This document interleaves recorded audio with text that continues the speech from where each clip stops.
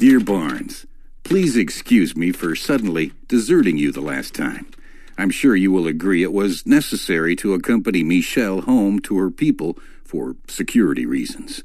I am sure you too would have been against simply leaving our fragile companion by herself and taking the chance for her to be captured again by Nazis.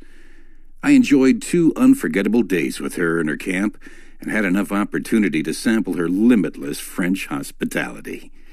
After she kissed me goodbye, she asked me to give her regards to you, my good friend, which I am herewith doing with pleasure. Honestly, my dear Barnes, that little Michelle is truly a wonderful creature.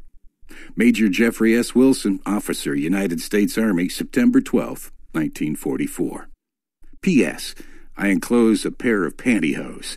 Trust me, the path through a girl's heart leads through her panties. Hey, get a couple of men and bring the ammo cases around the back. Yes, Major.